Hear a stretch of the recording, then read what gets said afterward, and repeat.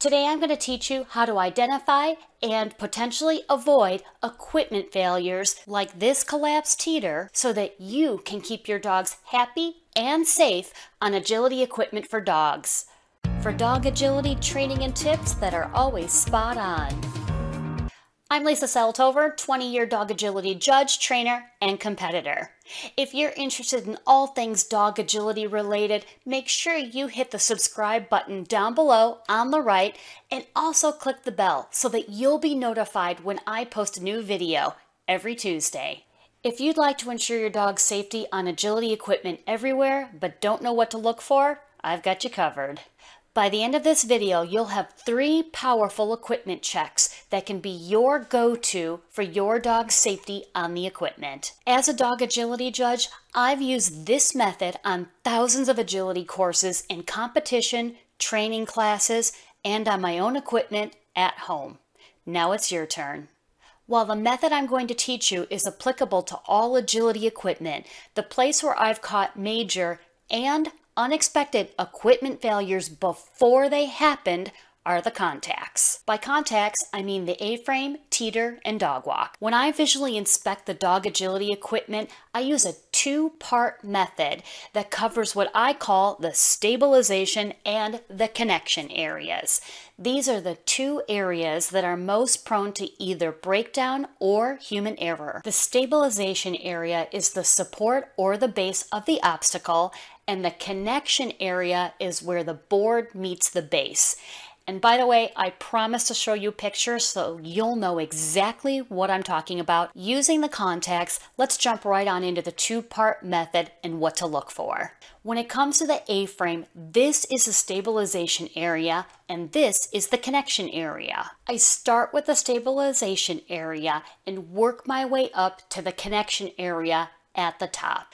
Although I suspect that's because I'm on the shorter side of height. My husband prefers to work his way from the top connection point to the bottom stabilization area. Either way, it's your personal preference. In the stabilization area, you're going to want to visually inspect the support chains and the clip devices for these 3 things. First, that the support chains and clips are free from corrosion. Next, that the links and clips are fully closed and that they haven't been stretched due to wear and tear, metal fatigue, and age. Lastly, you want to be sure that all the links are resting end to end. Be sure that there are no kinks in the chain or clips that could break loose and allow the obstacle to shift position when your dog is on it. Moving up to the connection area, you're going to want to check 2 things: the hinge and the hinge pin.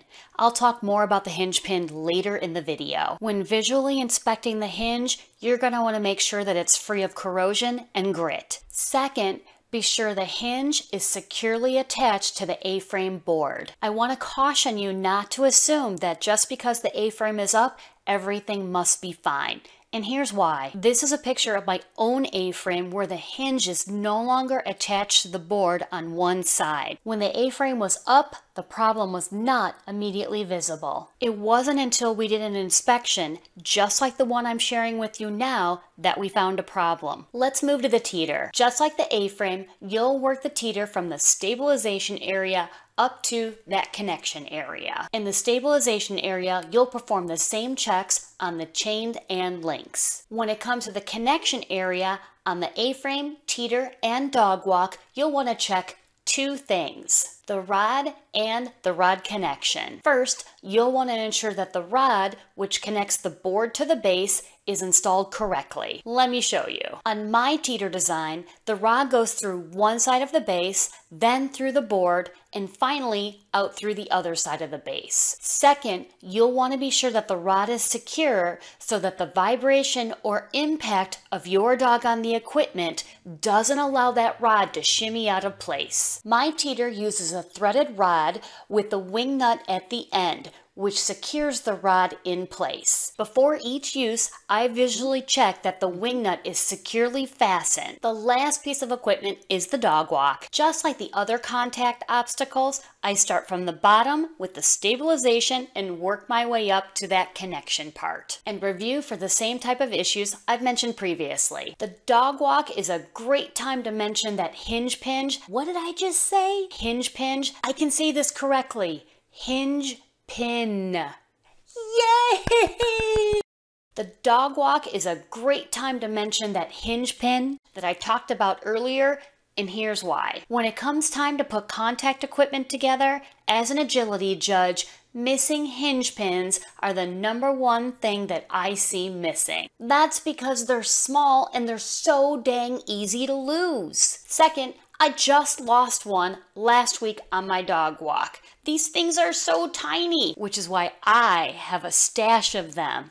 Oh, these would make such great stocking stuffers. Using my dog walk, let me show you why this hinge is so important. Just like the rod on the other pieces of contact equipment, this style rod connects the dog walk board to the base. Unlike my teeter, which has a threaded rod, my dog walk uses a hinge pin to hold it in place. This 50-cent part is so important to your dog's safety. So I'd like to know, and comment below, what you do to look out for your dog's safety when it comes to the agility equipment for dogs. Looking over each piece of contact equipment shouldn't take more than 10 seconds per piece of equipment.